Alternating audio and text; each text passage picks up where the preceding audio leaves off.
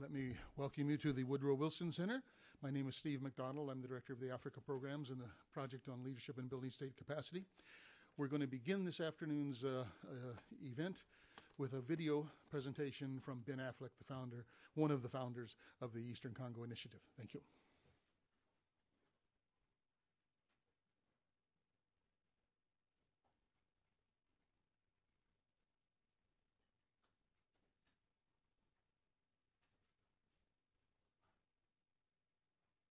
Of this collaborative report on security sector reform in the DRC with the Eastern Congo Initiative. The Wilson Center holds special meaning for me. Congressman Howard Wolpe was kind enough to share his wisdom about Central Africa with me as I formulated the concept for ECI. He was a dedicated public servant and a compassionate friend. His legacy remains a guide and source of motivation for our work. I'm sorry not to be with you in person, but I'm very thankful that my colleague and friend Cindy McCain is representing ECI at this event. She has been a great friend to Congo and dedicates her time, energy, and smarts to the efforts to increase investments and awareness about the situation in DRC. So thank you, Cindy. The needs of Congo's people remain as great as ever. Despite nearly a decade since the end of the war and billions of dollars in aid spent, the DRC remains in last place in the current United Nations Human Development Index, 187th out of 187 countries, the same place it's held every year since 2005. Violence, fear, and grinding poverty are the daily reality for many of Congo's 70 million citizens.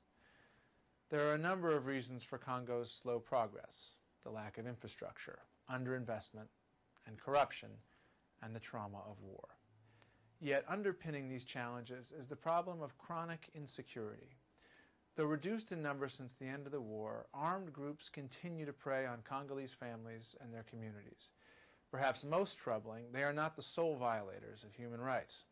The police, judiciary, and most importantly, the military, are all too often perpetrators rather than protectors. As a result, people suffer, investors are put off, the unemployed turn to militias to secure a living, and the cycle of violence continues. And yet, the Congolese remain hopeful. They know their country has extraordinary potential. Insecurity is not a new challenge. DRC advocates, including ECI, have repeatedly highlighted the need to reform the Congolese security sector. Multiple attempts at reform have been made by nearly every major international actor. Yet despite some isolated success stories, wholesale reform has failed. But let's be clear, progress is possible. Past attempts at military reform have failed mainly due to the lack of political will from sectors of the Congolese government and the shortfalls of the international community in encouraging the development of that political will. Both of these can change. With a new government taking shape in the DRC, the Congolese government and the international community have a new chance to work together toward real military reform. The recent elections give the Congolese government a fresh opportunity to rebuild its war-torn country. By enacting this critical reform, one that would benefit all sectors of society, from the poorest farmer in South Kivu to human rights activists, investors, and government officials, the government can demonstrate its true commitment to the prosperity of its people. The international community also has a vital role to play. In the past 5 years alone, donor countries have invested more than $14 billion into the DRC. Of this, only 1%, or $140 million, was spent on security sector reform. International aid is now equivalent to nearly half of the DRC's annual budget. Donors therefore hold both a unique position and a responsibility to spur the debate on improving security. Without an effective security sector, organized, trained, and resourced, we will never solve the tragedy of rape, the ravages of children in conflict, the violence of extreme poverty, and the illegal trade of conflict minerals. Simply put, we believe that an environment that continues to produce an unknown multitude of child soldiers needs to be reformed. We're here today to talk about a way forward. ECI has partnered with local and international civil society partners to produce a joint report, Taking a Stand on Security Sector Reform, which outlines our recommendations for achieving this goal. Numerous Congolese civil society groups and local leaders remind us that the Congolese people are ready to build a better country. As outlined in the report, the most important step to successful reform is for the Congolese government to renew its political commitment to improving the security sector and make military reform in particular a top political priority of the new government. It should remove from office those individuals obstructing military reform. Second, the Congolese government, with strong support from the U.S. government and other donors, should establish an effective coordination body and a high-level forum on security sector reform to streamline national and international reform efforts. Lastly, the U.S. government and international donors should develop clear benchmarks for progress. Such an improvement in the military's human rights record and an implementation of a military reform plan would go a long way towards solving the problems that have plagued DRC. The central aim of all these recommendations is to develop the necessary political context in which efforts for reform can succeed. With the right political will in Kinshasa, endemic corruption can be tackled, salaries paid, and the worst abusers removed. Once the right conditions are in place, the long-term and large-scale work of reducing the size while increasing the effectiveness of the police and military can begin in earnest. I have been honored to work with Congolese leaders who are making progress in the face of remarkable odds. Together, this is a problem we can solve. However, our window of opportunity will not wait for us to act. Our continued failure or inaction will only reap catastrophic consequences. For Congo's people and for the region, we must stop the unnecessary destruction of lives and hope. I thank you all for your commitment to building a better future in Congo. And the needs there, and we offered to help host him when he came out to Congo for that subsequent trip, and our office director there of the Initiative for Cohesive Leadership, Michel Kassa, was able to brief him and link him to some of the activists in North and South Kivu. So we're very proud of his involvement, and I'm very happy to hear his testimony to Howard Wolpe and his role. He is deeply missed by us all. I would like to turn now to Cindy McCain to give us some introductory remarks. In 2009, Cindy helped Ben to found the ECI. She's a lifelong advocate for the needy and for children's health care, founding the American Voluntary Medical Team and traveling regularly on behalf of the UN World Food Program to visit mother and child feeding initiatives around the world. So please welcome Cindy. Thank you.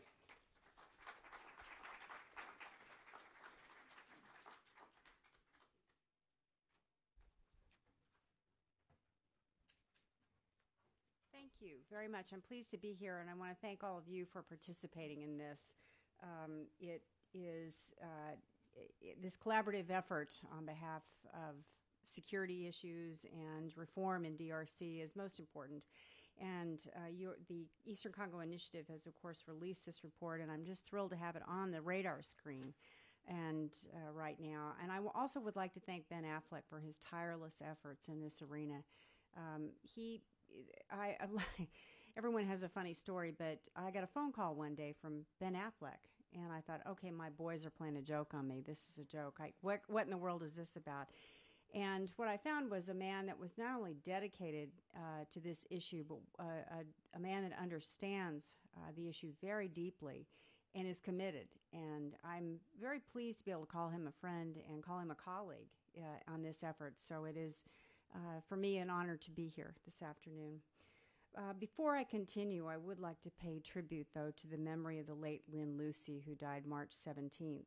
Along with her husband, Joe, Lynn had devoted her life caring for victims of conflict at Heal Africa Hospital, and I know many of you knew her here. And in the face of great challenges in Goma, like many, the women and children are who she cared for.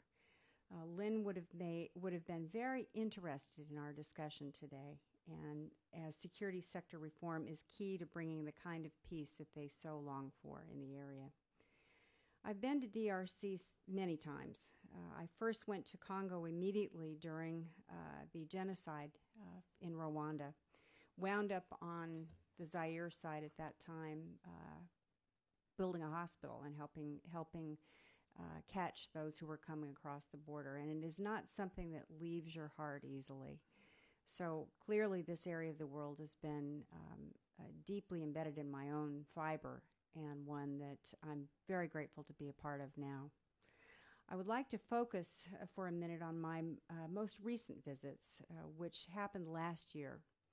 In July, I traveled to North Kivu and to Kinshasa as part of a delegation inquiring about the pre-election preparations. We talked to a diverse segment of society, including local election agents and UN national officials in Goma, villagers struggling to survive at the base of the volcano outside of Goma, as well as presidential advisors, national party leaders, and candidates in Kinshasa. In November, I returned with a team from ECI to observe the elections in the city of Goma and surrounding rural areas. As it is often the case, these experiences were the most rewarding, but they also revealed the long road that we have ahead. These elections were supposed to build on the great hope that the 2006 elections represented for the DRC as the Congolese people moved out of the shadow of one of the most destructive conflicts the world has ever known. But instead, both the electoral process and the aftermath of the polls further heightened the continued state of insecurity that has been the daily lot of the civilian populations. The recent post-election violence in Kinshasa, emergence of new militias, and ensuing heightened tensions in eastern DRC further underscore the pressing need for security sector reform.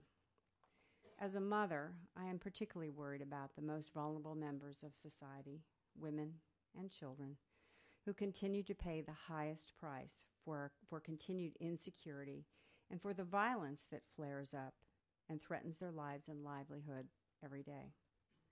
Malnutrition, high infant mortality rates, high-risk childbearing, and the lack of adequate maternal care take a heavy toll on millions of Congolese families every day. In areas where militiamen rule unrestrained, sexual violence remains the scourge that destroys women as it rips apart the very fiber of their communities. As we gather here today, boys and girls are being abducted by armed groups and being forced to serve either as combatant or sex slaves. This senseless violence has become part of life despite the presence of the United Nations' largest peacekeeping mission and a great concentration of Congolese troops in the region. 1.7 million Congolese are internally displaced, with an additional 500,000 and growing refugees living outside the country. Further, and quite disheartening, is the reality that the DRC will miss all of its Millennium Development Goals, as it now is in last place in the UNDP developmental rankings, 187 out of 187. The primary cause of this suffering is continued insecurity. The Congolese government's inability to protect its people or control its territory undermines progress on everything else. An effective security sector, organized, resourced, and trained, is essential to solving problems from displacement, recruitment of child soldiers, and gender-based violence, to economic growth or the illicit mineral trade. Still, I firmly believe that this situation is reversible. Like many of you who have worked in Congo, I embrace the Congolese people's resourcefulness, great pride in their country, and their spirit of resilience. Congo, however, will not rebuild its once vibrant public health and economic sectors and get back on track so long as it lacks a competent, professional army that is accountable to its people. Without a security force, both military and police, to provide a security blanket and a safety net to the Congolese, insecurity will continue to keep this country from achieving its full potential. Women and children will continue to bear the brunt of the conflict and human rights violations as the perpetrators live in total impunity. Congolese leaders and their international partners are at a critical crossroads. They can either do business as usual, maintaining the status quo with all the known ramifications, or they can marshal the necessary political will and willpower and come together in a meaningful way, articulating a clear vision for a security sector reform and providing the crucial assistance to achieve it. Reform that is led by the Congolese government and civil society and aided by the international community is the first step. It's the first step on the road to peace, security, and prosperity in DRC. And today I stand with the Congolese people and support their dream and right to peaceful existence. Thank you very much for having me.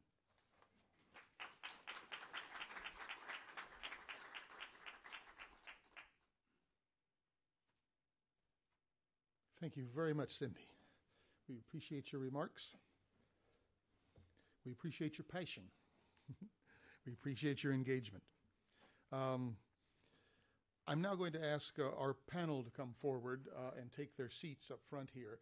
That'll be Carl Wyckoff, who's the Deputy Assistant Secretary for African Affairs at the State Department, Mvimba Disolele, who's ECI Fellow and an old colleague and expert on the DRC, and Emmanuel Kambangele, who's the National Coordinator for the Network for Security Sector Reform and Justice in the DRC. Gentlemen, if you'll come forward and be seated. As they're coming forward, if you haven't figured it out by now, we will be having some of the presentations in French. So if you need earphones for translation, don't speak both languages, now is the time to get them. French is going to be on channel 1 and English on channel 2. Okay. Before I ask the panel to make their presentation and open the floor for exchange and dialogue, let me just add how delighted we are to host the launch of this report today. I hope you've all picked up some copies. As Ben and Cindy were saying, this is actually a collaboration, a coalition of 13 leading international and Congolese civil society groups representing over 350 NGOs and CSOs from around the world. Who wrote and approved this report and who support its findings. I won't go into the substance of the report because I think both Cindy and Ben have adequately laid out its general provisions and recommendations. I do want to say that the Wilson Center has long been involved in the Eastern Congo and working with community, government, and military leaders to create a platform for reconciliation and form a cohesive leadership to deal with the problems of insecurity and the lack of governance. We have more recently been working with the State Department to implement a security sector reform program that engages the regimental commanders of North and South Kivu in this effort. Our work and this report come at a critical time. Changes are underway in the Kivus and within the National Army command structure, particularly with the recent developments as regards Abasco and Taganda and the recent order by the President just a few days ago for his arrest. And an admission by the President, which I think is very important and he should be taken at his word, that there are structural problems within the military hierarchy, the word he used, and that the need to rebuild trust and rebuild that hierarchy is really important. While these are only very small openings for us, of course, through which we all feel the need to drive a truck, the question will be, is there space? Is the infamous corruption that permeates the armed forces too big to overcome? If reform is to happen, by whom and at what levels? So let's begin to address some of these questions and others. I'll ask each of the panelists to speak for about 5 to 8 minutes, then we'll hopefully have time for an exchange with the audience. I won't introduce them further than the titles I gave because you have their full bios before you. So with no further ado, Carl, I'll ask you to begin.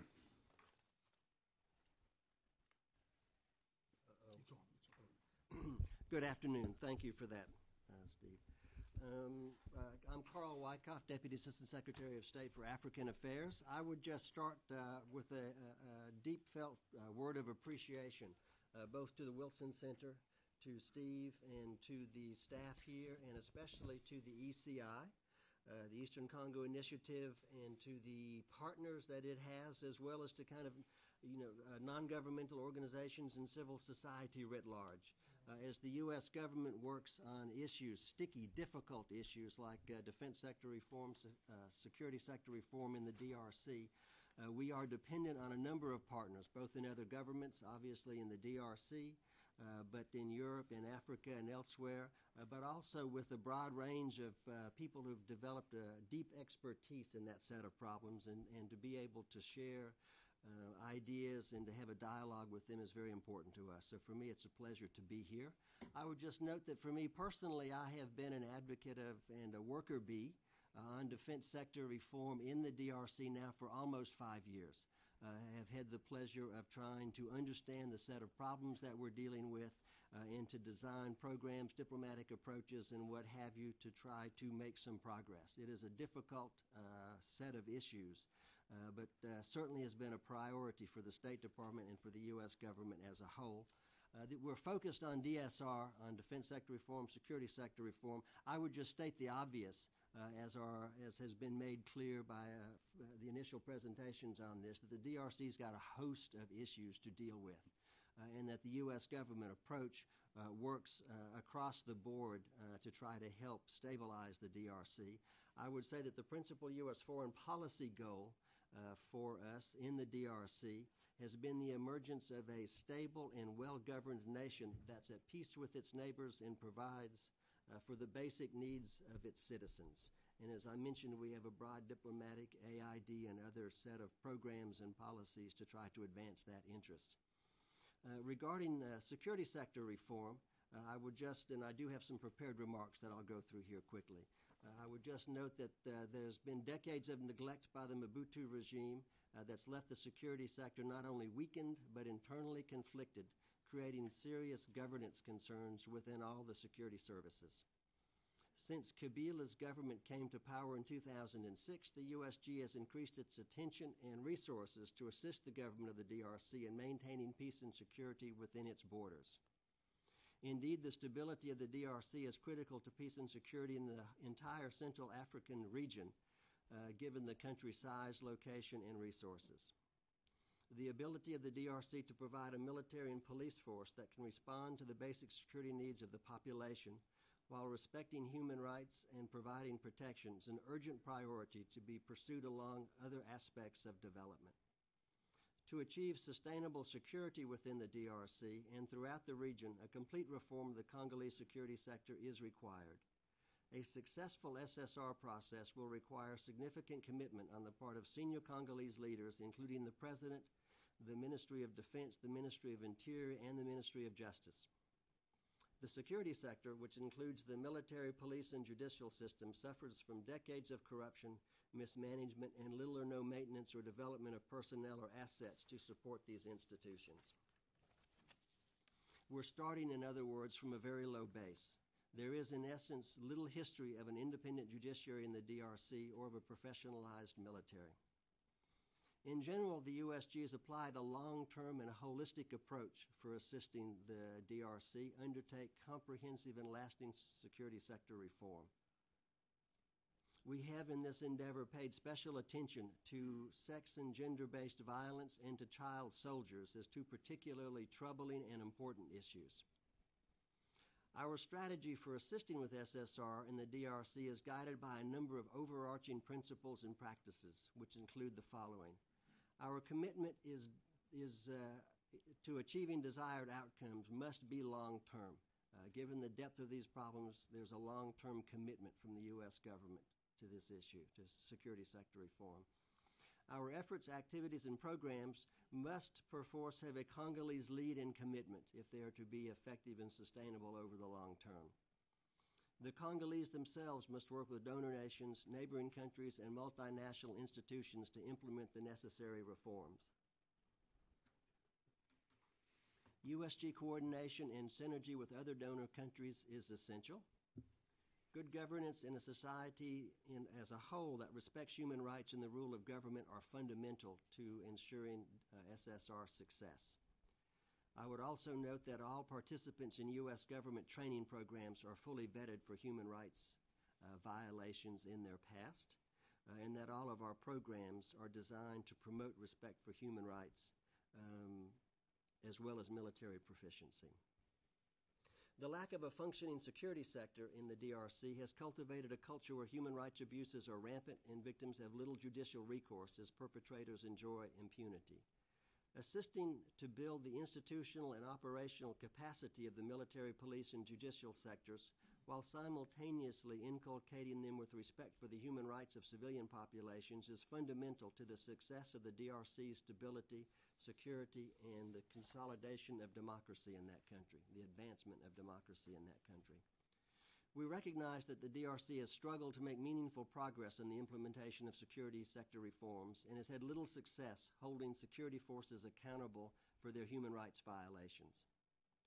Holding civilian and military human rights abusers accountable, including culpable senior officers, general officers, and other senior officers, is an essential element for ending impunity and creating effective military and police security services. In addition, despite several attempts by the GDRC to bring ex-rebel groups into its ranks, certain groups, including elements of the ex-CNDP, have only nominally integrated into the force and continue to operate independent from the formal command structure. This separate command structure not only presents challenges to the reform process, the security sector reform process, but threatens the authority of the government to hold those soldiers accountable for their actions and consolidate government authority in the East. True stability in eastern Congo will require a professional military. A key element to creating this professional military will be to vet, fully integrate, and establish centralized command and control over the former armed groups which have been nominally integrated into the Congolese military, the FARDC. The United Nations Organization Stabilization Mission, the DRC, known as MONUSCO, is presently the most reliable security force in the country committed to protect the population. Overall, this security deficit creates an environment rife for spoilers, and this we must find ways to deal with. A word about our objectives for the security sector reform in the DRC. Professional security forces must be paid, fed, housed, professionally trained and led, and must adhere to standards for interacting with civilians and other security forces, including respect for human rights. Congolese institutions require substantial reform and resources to support these principles.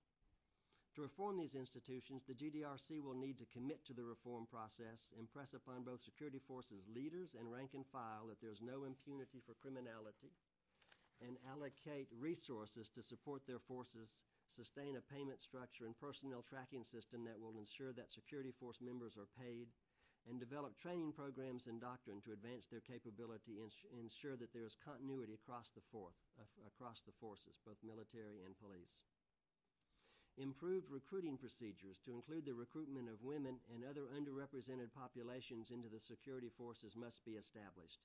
And of course, child soldiers must be excluded from the ranks. Bolstering the capacity of the military justice system is a key tenet of the overall reforms. And again, here there's a special emphasis on reducing and eliminating sex and gender-based violence. This is a top priority for the U.S. Development of the security sector is a critical component of ensuring the long-term goal of a stable DRC, as it comes to be seen as the primary mediator of conflicting interests. Without a strong and legitimate security sector, people will seek alternative means to settle disputes, and impunity will endure. If I could, a word about our coordination efforts.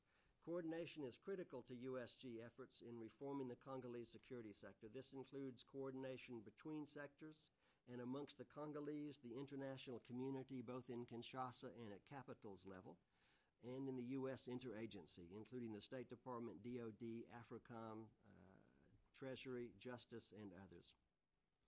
The Congolese must lead and participate in coordination mechanisms and fully commit to the reform process and accept a multilateral and collaborative approach.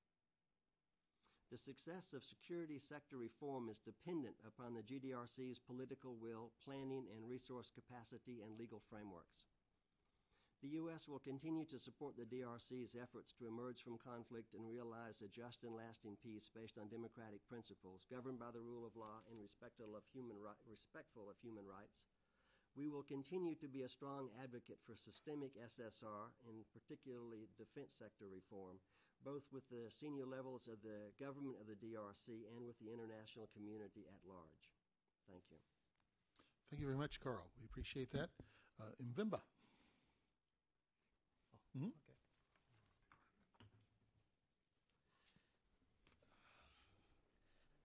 I would like to thank the Woodrow Wilson Center for hosting this important forum. I would also like to thank the Congolese and international civil society organizations, more than 300 of them, that came together and made this report possible. Finally, I would like to thank you in the audience for your interest in DRC. The report is appropriately named Taking a Stand on Security Sector Reform, because continued insecurity is the primary cause of suffering in DRC. The Congo conflict, which has gone on too long in various forms, has taken on an unacceptable toll on the people of DRC, affecting all Congolese. A lack of political will at the highest levels of Congolese government is the root of the failure to implement security sector reform. The government of DRC, which has the primary responsibility to protect the Congolese people, has also failed to articulate a vision for security and to marshal assistance among international donors to achieve it. But we believe that DRC civil society and the government, in partnership with the international community, have the responsibility to take a clear, unambiguous stand on security sector reform. Over the last decade, security sector reform has been crippled by poor coordination among donors, who are driven primarily by competing short-term imperatives and objectives. This approach has yielded piecemeal interventions, as the government of DRC has managed to play off donors against each other through bilateral agreements. The resulting failures have led many to give up on systemic reform altogether. Thus, the international community shares significant responsibility with the government of Congo. Little has been spent on security sector reform, despite its paramount strategic importance. Between 2006 and 2010, official development aid disbursed for conflict, peace, and security totaled just about $530 million, roughly 6% of total aid, excluding debt relief. Spending directly related to security sector management and reform is even lower, $84 million, just 1%. The Congolese people want peace, and with more political will, sustainable reform is possible. The investment made by Congo's partners should not go to waste, or the people will continue to suffer. A lack of political cohesion among donors after the 2006 elections undermined effective joint pressure on the DRC government. We are asking for the international community to shepherd greater political will and show political cohesion in pressuring and assisting the Congolese government on effective security sector reform. After all, it is the key to sustainable peace in Congo. Today, through this report, Congolese civil society organizations and their international counterparts and partners are in fact saying that enough is enough. The time has come to end the suffering through a comprehensive reform of security institutions, which include the military, law enforcement institutions such as the police and the courts, as well as customs and revenue agencies. After the 2006 elections, the democratically elected government of Congo made remarkable economic gains. DRC coasted through the global financial crisis relatively unscathed. In 2010, the International Monetary Fund and the World Bank approved a $12.3 billion debt relief package to help alleviate Kinshasa's financial burden, which were part of the Mobutu legacy. And largely because of investment in the country's extractive sector, particularly copper, the World Bank expects Congo economy to grow over the next several years at around 7% annually, one of the fastest growth rates, not just in Africa, but in the world. These gains notwithstanding, no meaningful and sustainable economic development and growth can happen in DRC with this prevalent level of insecurity. It is hard to rebuild a country when you cannot protect your most valuable resources, men, women, and children. It is equally hard to rebuild when only a few people in power and those with guns benefit from the vast mineral resources. The lack of competent security and law enforcement institutions have exacerbated the illegal exploitation and cross-border smuggling of resources. armed groups and their affiliates control mining areas and trade routes, and tax activities in the areas of influence. Furthermore, the haphazard integration of militias into the national army has far-reaching negative consequences. On one hand, it prolongs human rights abuses by militias and newly integrated elements of the national army. On the other hand, it preserves the culture of impunity as part of the arrangement between the government and leaders of armed groups, making their prosecution and that of their associates difficult. This is why we are calling for a robust security sector reform. This reform is overdue. The Congolese people want and deserve peace. We should empower them to that effect. The Congolese government's inability to protect its people or control its territory undermines progress on any other front. A competent professional military, which is organized, resourced, trained, and vetted, is essential to solving these problems, from displacement, recruitment of child soldiers, gender-based violence to economic growth or the trade in conflict minerals. Without such a competent military, the DRC is unable to stop the proliferation of militias. Instead, the government of the DRC has chosen to compromise with militiamen and co-opt them into the national army with no disruption of their ranks and files. The lack of an adequate national integration program has resulted in the establishment of parallel commands and structures within the national army. This means that the militias who join the national army remain in their areas of control and keep their command nearly intact. This arrangement allows the former militiamen to perpetrate abuses on the civilian populations and keep their access to local resources, all under the protection of a Congolese uniform. The November elections and the violence that ensued and human rights abuses by security forces exposed the deficiency of the security sector. Now is the perfect time to encourage the government of DRC to present a detailed security sector reform plan that the international community can help implement.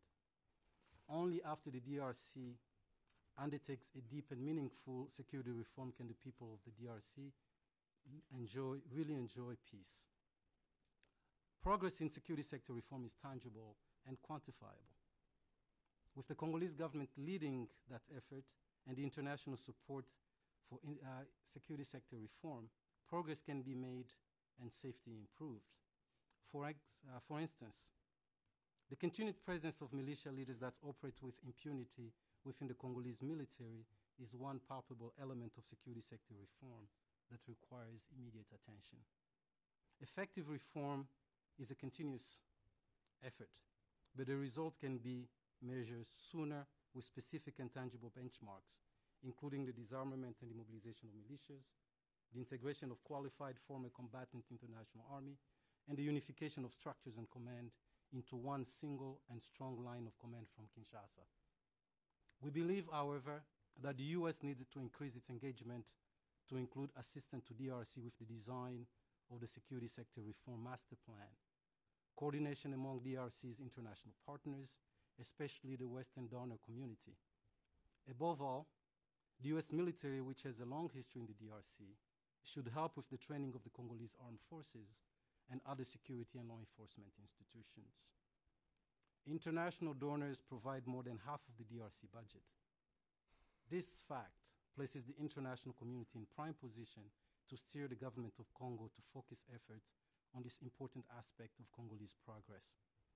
For security reform to be effective and sustainable, DRC must lead its design and implementation, but the international community should work closely with the DRC to achieve this goal. Thank you. Thank you, Evimba. Emmanuel, vous allez présenter en français, n'est-ce pas? Oui. Oui. Okay. Oui. So this is going to be in French for those who need it. Carry on. Okay, Emmanuel, s'il vous plaît. Thank you. I want to speak in English, but my level of spoken English is bad. I will speak to you in French. Je m'appelle Emmanuel Kabengele Kalonji.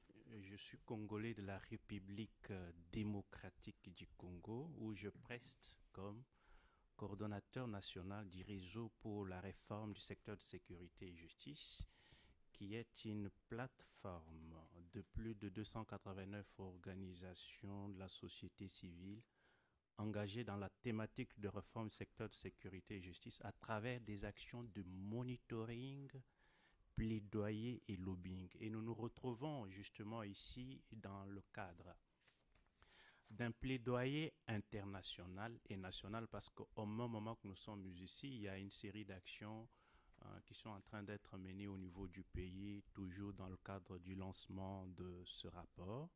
Et notre souci, c'est d'attirer davantage l'attention des partenaires de la République démocratique du Congo et du gouvernement congolais de l'urgence qu'il y a à prendre position sur la réforme du secteur sécuritaire en République démocratique du Congo. Ce rapport, nous en sommes co-auteurs au nom de la société civile congolaise, plus particulièrement au nom de notre plateforme. Il est presque vidé de sa substance par mes prédécesseurs, au point que nous allons simplement essayer de voir quelques points d'attention spéciale, ce qui fait que notre exposé sera plus court. Pour rappel, l'évolution de la situation sécuritaire actuelle en République démocratique du Congo est décevante et a atteint presque le seuil du tolérable, parce qu'à un moment donné, on est presque en train de tourner en rond. Les mêmes choses décriées hier, aujourd'hui on les décrit, et notre souci, c'est que demain on ne puisse plus les décrier. Plusieurs personnes déplacées, plus de 1,7 million du fait des groupes armés. Il y a plusieurs groupes armés à l'est du pays. Ce rapport est détaillé là-dessus. Vous aurez un certain nombre de données là-dessus. L'UNICEF estime que des milliers d'enfants assurent encore des diverses fonctions au sein de ces groupes armés. C'est encore une lutte qu'on se doit de faire. Plusieurs exactions commises à l'encontre de la population congolaise sont non seulement le fait des groupes armés, et c'est même une affirmation forte du rapport que nous soutenons, mais aussi de services congolais de sécurité, plus spécialement des forces armées de la République démocratique du Congo. La République démocratique du Congo, ça c'est un élément capital du rapport que je voudrais souligner, a reçu une aide extérieure très importante dans la période entre 2006 et 2010, qui s'élève à plus de 14 milliards de dollars par an, et le coût de la mission de l'Organisation des Nations Unies à plus d'1 milliard de dollars par an. Mais tous ces investissements n'ont pas donné lieu à des changements significatifs dans la vie des Congolais. La population continue à vivre dans une extrême pauvreté, avec une moyenne de presque 50 centimes de dollars par jour, la moitié d'un dollar, comme revenu national brut. Comme vous le savez, et ce n'est pas un secret, le pays occupe aujourd'hui la dernière place du classement annuel. On a eu à nous le rappeler au début de cette séance, alors qu'il est l'un des rares pays au monde à avoir des ressources naturelles les plus importantes, qui ne profitent qu'à une petite bourgeoisie, alors que la population reste dans une situation qu'on ne sait pas qualifier. La cause centrale de toute cette souffrance, et le rapport est plus précis là-dessus, est à trouver dans la persistance de l'insécurité, qui est le fait, comme je venais de le dire, pas seulement de groupes armés, mais aussi de services congolais de sécurité. Ainsi, la réforme du secteur sécuritaire, qui est presque les cadets de l'aide internationale, peut être comme une réponse à ces problèmes, mais c'est encore pour le moment une réponse dans le discours. Sincèrement, dans le discours, il y a des engagements. Lorsque il y a des discours politiques au niveau de messes politiques au Congo, on priorise toujours la réforme du secteur sécuritaire et avec beaucoup de solennité, mais dans les actes concrets, nous avons besoin qu'il y ait de signes positifs là-dessus. Les temps passent, la population continue à vivre dans le désespoir. À un moment donné, on se demande qui viendra réellement nous sortir de ce gouffre. Les efforts militaires entrepris ont échoué, tant pendant la période de transition qu'après, du fait justement, et ça c'est notre analyse en tant que société civile congolaise, de déficit de volonté politique de la part de notre gouvernement. Il ne s'agit pas là d'un constat nouveau, c'est ce que certains pourraient nous dire, mais pour nous, l'instauration d'un secteur de sécurité constitue une étape importante pour remplir l'ensemble des objectifs, qu'il s'agisse de mettre un terme à la crise humanitaire, d'empêcher des atteintes aux droits humains, d'encourager l'investissement et la croissance, d'éliminer le commerce de minerais liés au conflit ou de prévenir une escalade de tensions régionales. Il est largement admis, c'est une affirmation forte du rapport que vous allez trouver dans le rapport, qu'une sécurité est un impératif économique, géostratégique et de développement. Donc, sans sécurité, on ne peut pas parler de développement. Et lorsqu'on va investir à un endroit où il se pose des problèmes de sécurité, je crois que ça, ce sont des investissements qui ne sont pas à caractère durable. Le gouvernement congolais doit reconnaître le besoin urgent d'une réforme sérieuse en vue d'instaurer un secteur efficace et professionnel, surtout militaire. C'est le vœu le plus ardent de le rapport. Notre souci, ce n'est pas que l'on coupe le robinet de l'aide internationale, mais notre souci, c'est que l'on puisse être davantage regardant par rapport à l'aide que l'on apporte, par rapport aux priorités, et par rapport à l'impact social de cette aide. Et c'est ça les soucis majeurs de ce rapport. Je vous remercie. Merci, Emmanuel. Thank you very much to all of our panelists. We now have a full half an hour for questions and comments from the audience. First of all, let me remind you that we're being webcast live, so that when you're going to ask a question or make a comment, wait for the microphone to come and identify yourself so the people who are listening or watching know who you are and can hear you. Okay, so we'll take probably 2 or 3 comments and questions at a time. I see the one right here to begin with.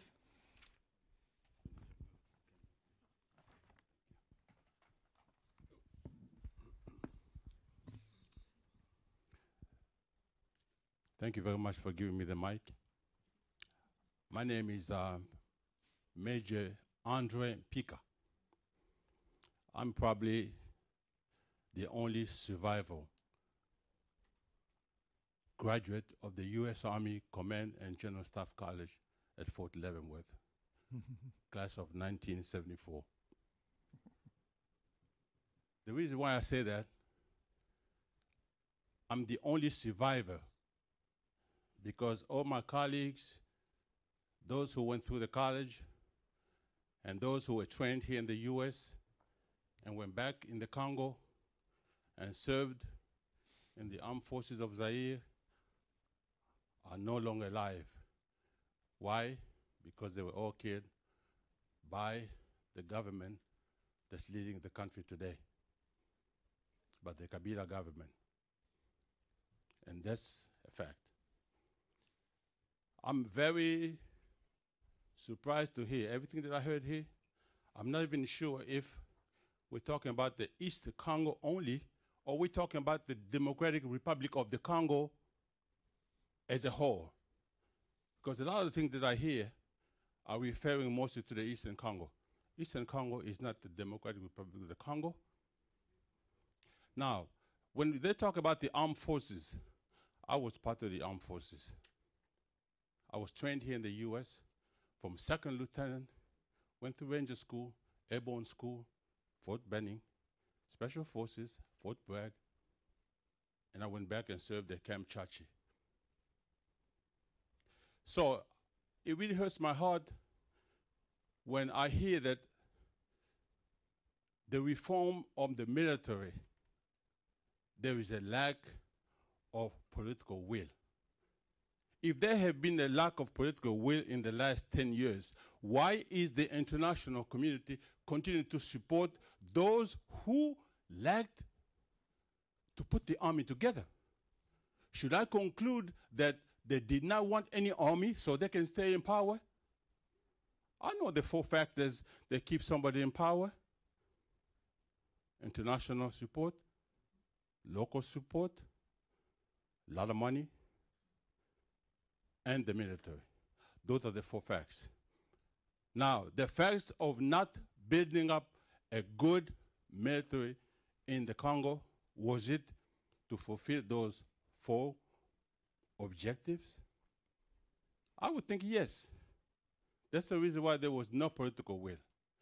But what I'm saying today, what I'm asking the international community, that they should go by what the people of the Congo want.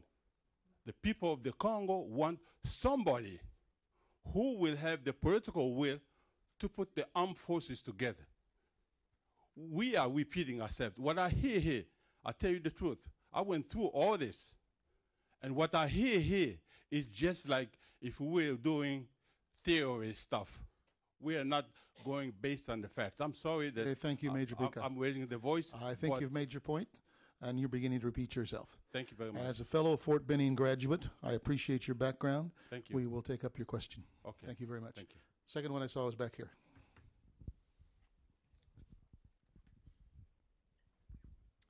Hello.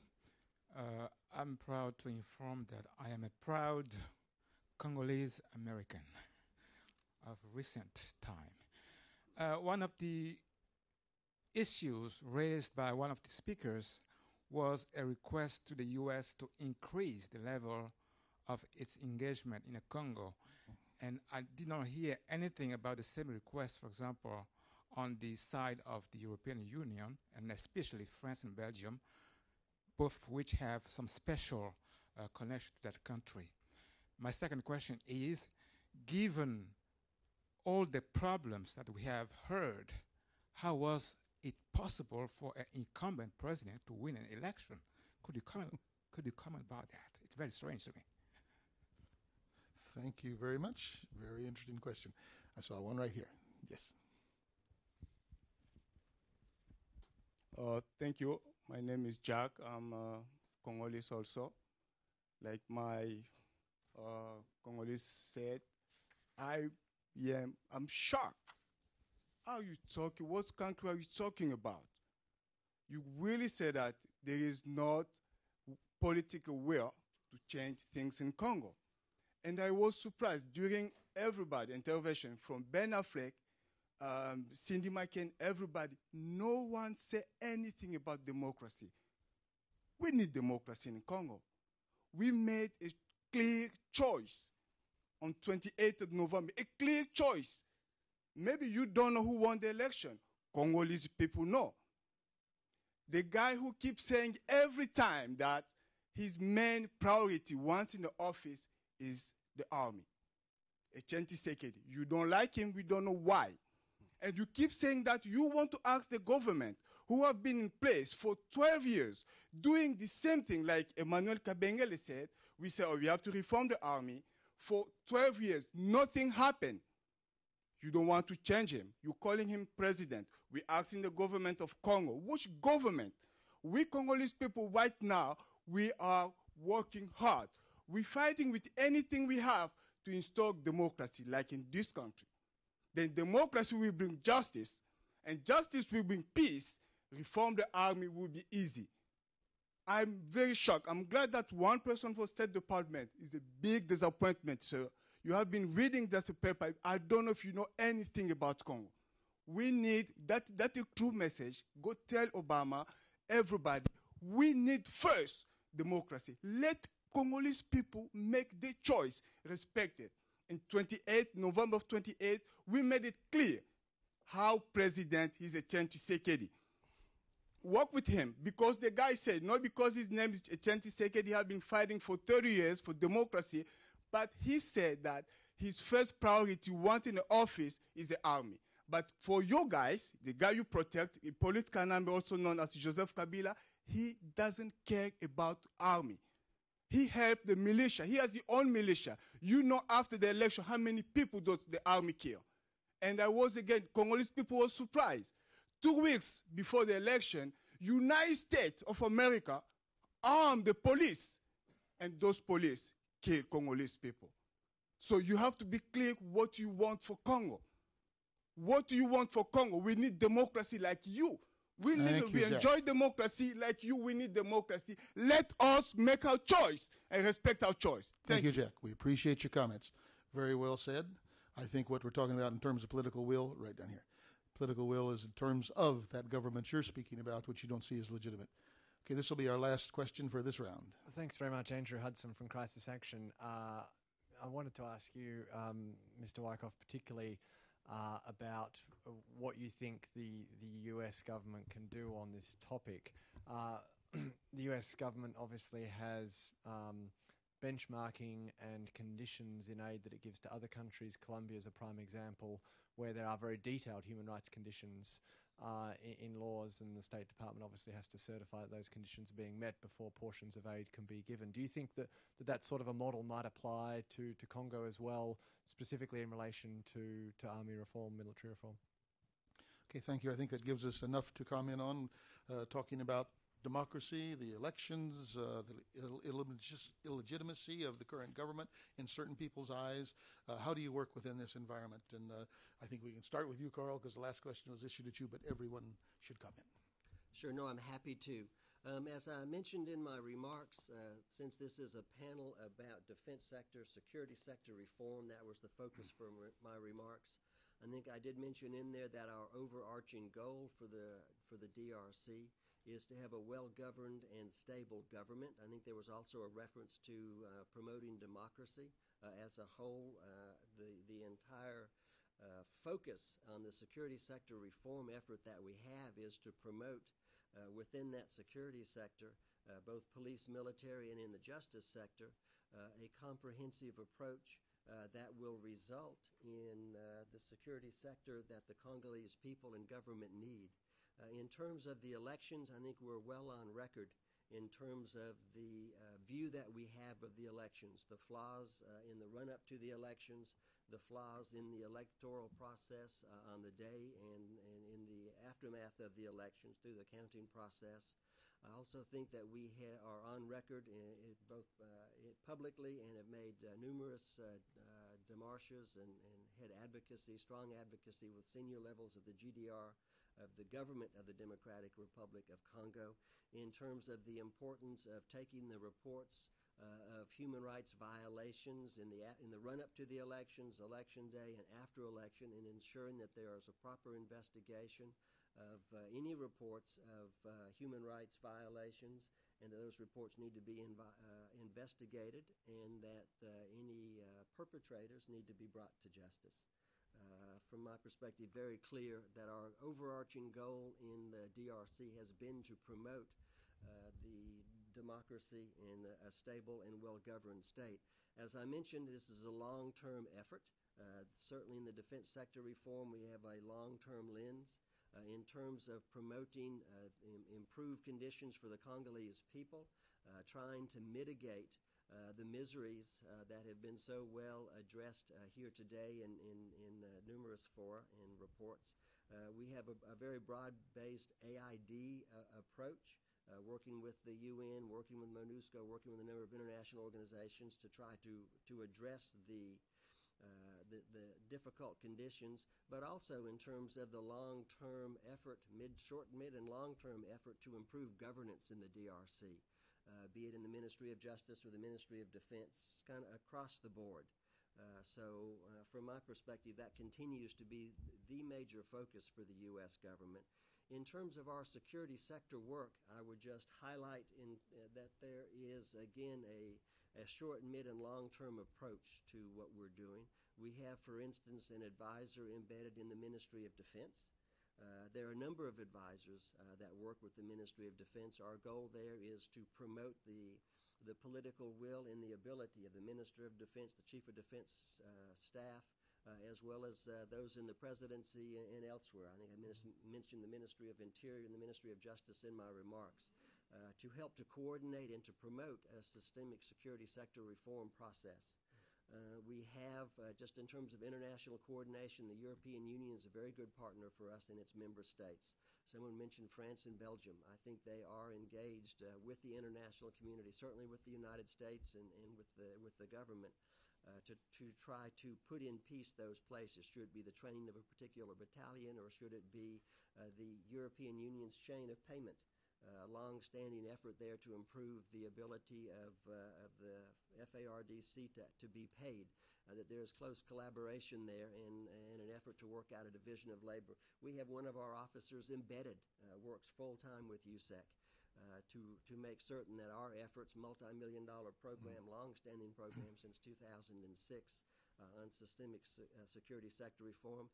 I also mentioned in my remarks in terms of sex and gender-based violence and child soldiers being a priority. Military justice, working with the EU, for instance, to try to make certain that there are identification cards for each member of the FARDC. I believe the census has been completed, revealed just over 100,000 FARDC members, and to try to use that process to weed out child soldiers, make sure they're not recruited, make sure that they're not allowed to stay, even if they're with a so-called integrated militia force that's been brought into the FARDC. That's a chronic set of problems. On the military justice and ending impunity, we have several projects, again, coordinated with many of our civil society partners in terms of trying to ensure that a victim of sex or gender-based violence, a rape victim, has the full gamut of support that she needs in order to come forward in what might be very difficult circumstances, to make the report, to encourage that to be done, working with AID and with many others to try to put in place the things that are necessary there.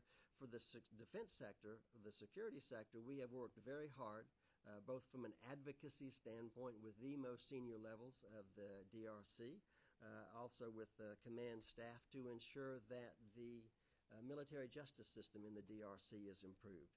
We've done advisors. We have done a tremendous amount of training. We have an equipping program to try to bring up a digital evidence system so that there are databases that can be used in terms of prosecuting individual cases, but also in the longer term that could be used for the DRC to vet, and I mentioned this in my remarks. One of the key features to defense sector reform is going to have to be a vetting process within the FARDC.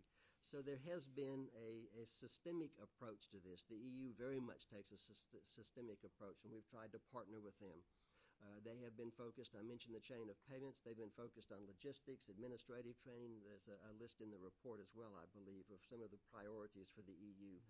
We have tried to work on the logistics center, also the logistics needs, I should say, with our Defense Institutions Reform Initiative, just to try to work across the board with this question of political will and how best to, both for the international community and for the DRC, how to promote more effective work, very much on our agenda. And at this stage, all I can say is that we will continue to have that a focal point for us. We meet regularly with the international community. We meet regularly with very senior levels of the DRC.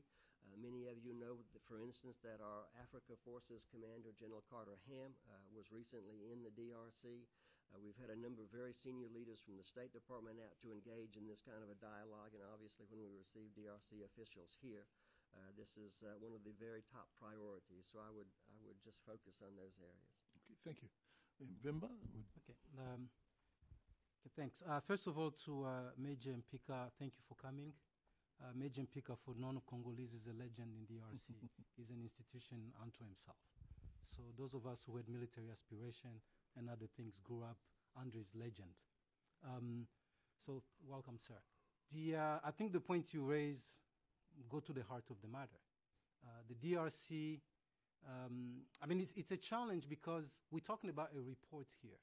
I've lived in the US for a long time.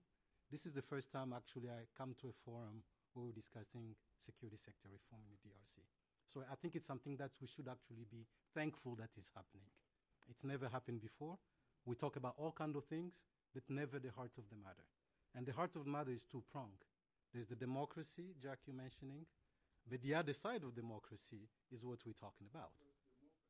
Well, sure. But we are where we are today. We are where we are today, and short of the ideal, what can we do now?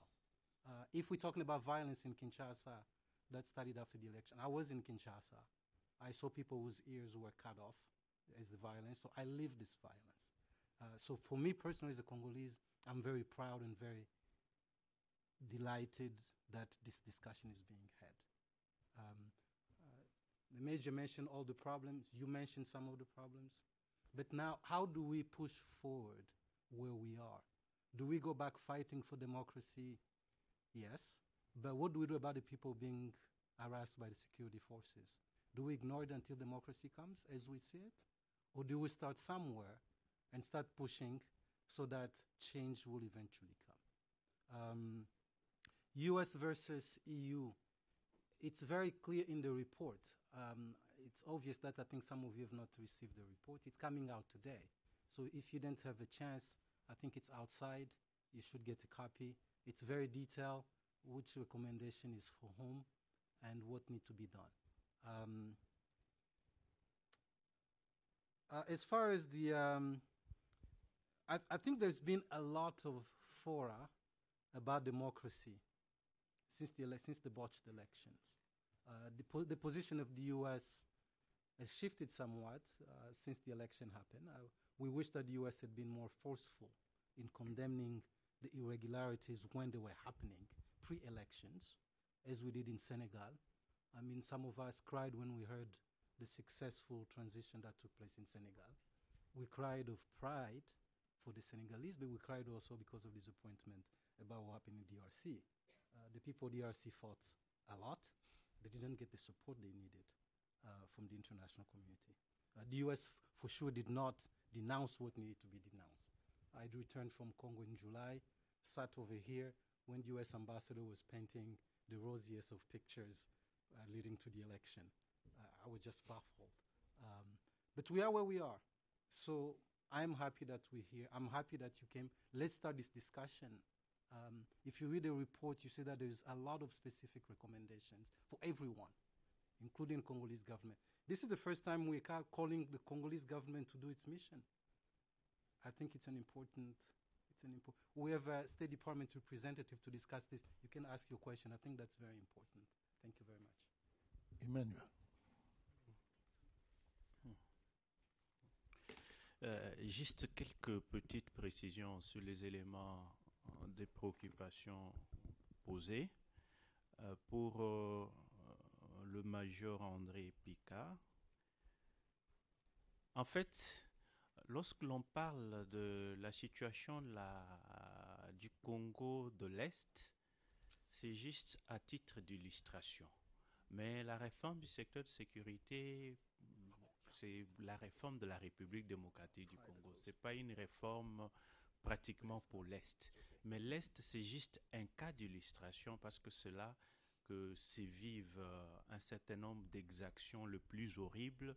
C'est là que vous trouvez une multitude de groupes armés et c'est même là que nos forces de sécurité se retrouvent également dans dans tous ces abus. Donc l'Est, c'est pratiquement le miroir de la température sécuritaire du pays. C'est pour cela qu'on parle de l'Est à titre d'illustration. Mais pratiquement, le cas de l'Est a eu un effet d'entraînement parce que lors des élections, on a vécu des histoires horribles aussi dans les autres parties du pays, dans la capitale Kinshasa et même au centre du pays, en Bujima, il y a Kananga.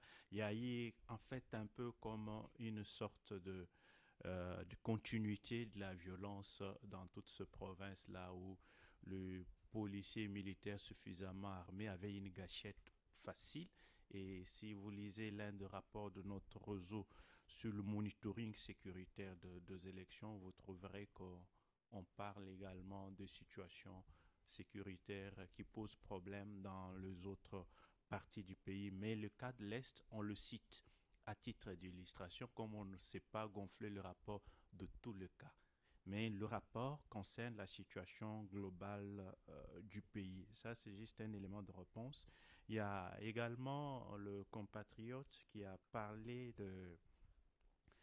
qu'on ne parle que des États-Unis. Au fait, c'est parce que nous nous retrouvons aux États-Unis que nous parlons des États-Unis. Mais les rapports ciblent aussi d'autres partenaires. On parle en termes de partenaires à la République démocratique du Congo dans le cadre de ce processus ici.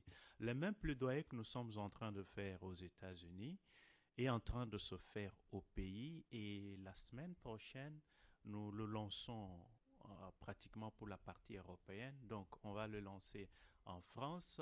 Également, le même plaidoyer, on va le faire en Allemagne, on le fait en Belgique et en Grande-Bretagne. On a juste ciblé les grandes capitales européennes qui peuvent d'une manière ou d'une autre peser sur le processus congolais. Donc ici nous sommes aux États-Unis, donc on ne pouvait que parler prioritairement des États-Unis dans ce rapport parce qu'on se retrouve aux États-Unis, mais ces rapports ciblent également l'Union européenne et quelques pays qui ont en fait une voix au niveau de l'Europe par rapport à la situation de la réforme du secteur de sécurité au Congo.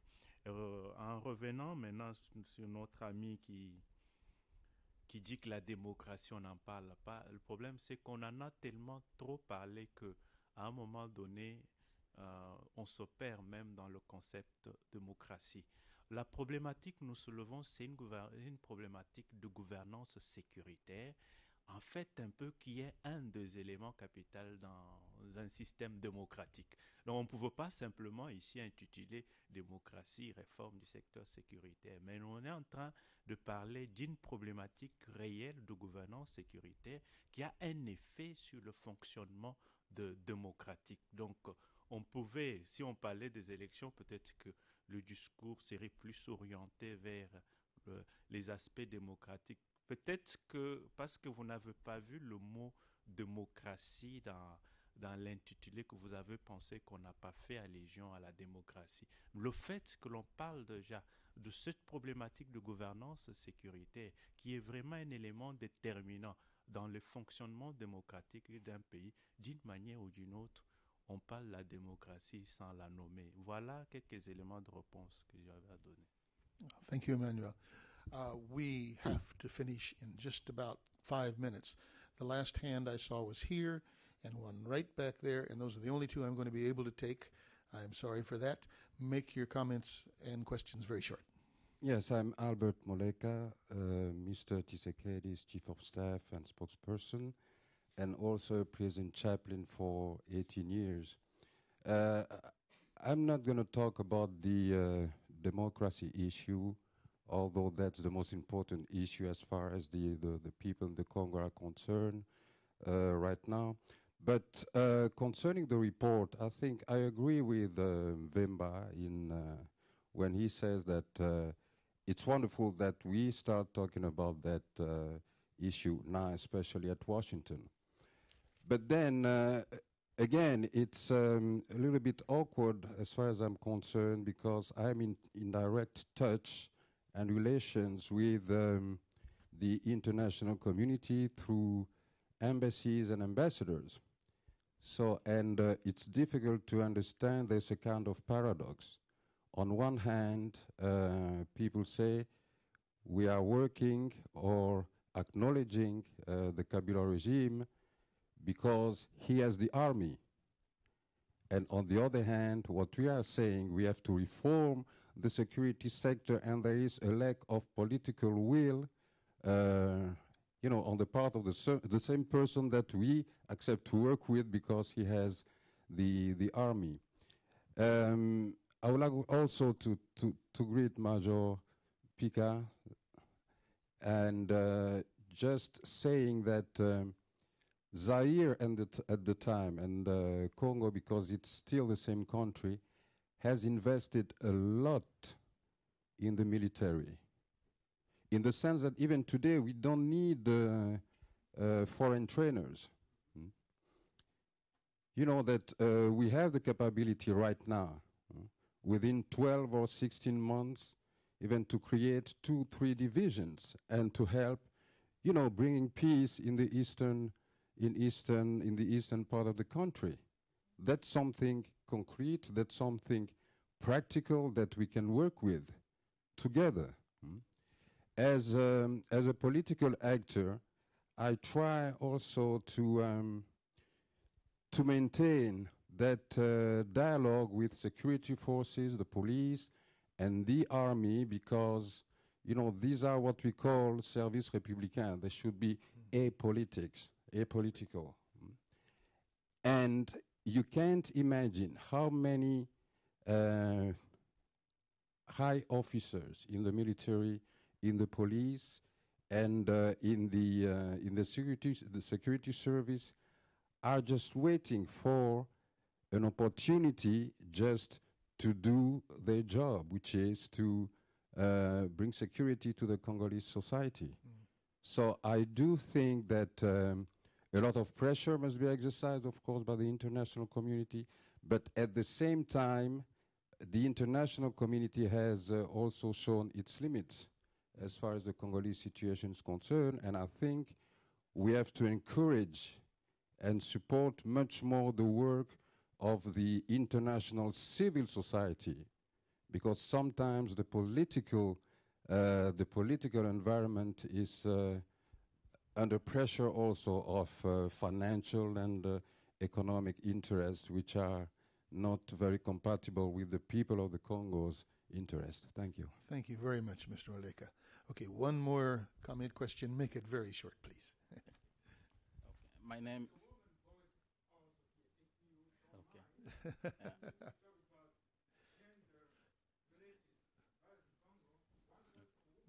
Got your point. Thank you. Yes. My name is Yves Bashonga. I'm from DRC Embassy here in Washington, D.C. And my point is, when we talk about the security sector reform, does not mean police, army, or the law. No. Security sector reform involve education, health, agriculture, is all the structure of everything which function in the country. But here, since we focus on police and army, I can give you a few examples which prove that the political will is there, but what we don't have maybe is the speeds where people will want to see the change or the strategy. Yeah. Okay. Thank you very much. So finish your remark. When we talk about political will, now in army we have codes of conduct published in 4 official languages in Congo, and I'm telling you now, each police have a copy of that code of conduct. For many years, people didn't know the number of military we have in Congo. Now we are able to know exactly the personnel in army and the police. That is political will. And if I go... Okay. Thank you. Okay. Thank you very much. You have your fellow citizens here. You can talk with a little bit later about what's happening in terms of the broadening of security sector reform. Okay. One very quick comment. Quickly.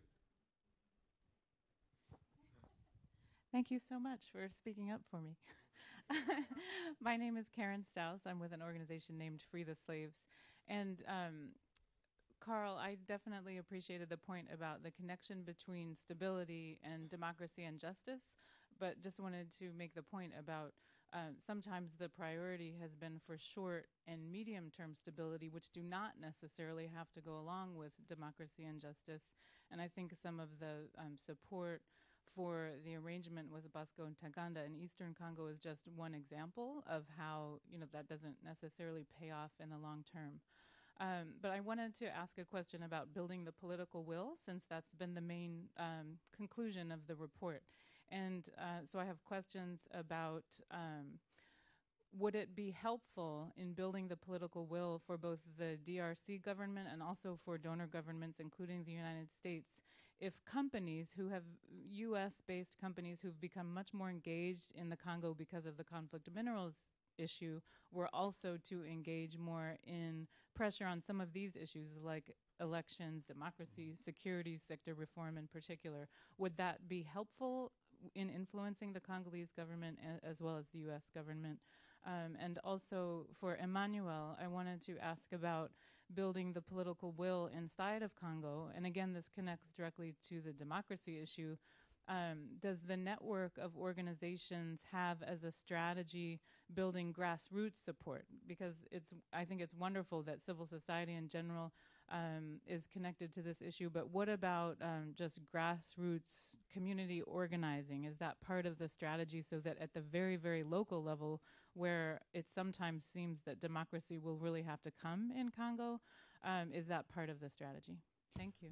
I'm afraid we're going to have to let those questions go unanswered, but I think Emmanuel will be here for a little while afterwards to respond, because we have finished with our webcast and we have to bring it to a close now. We did begin with a woman and we ended with a woman, so that wasn't too bad. Thank you very much, Cindy. Thank you all for coming. This has been interesting. We appreciate your passion. We appreciate your engagement, and this has been very good. Thank our panel, please.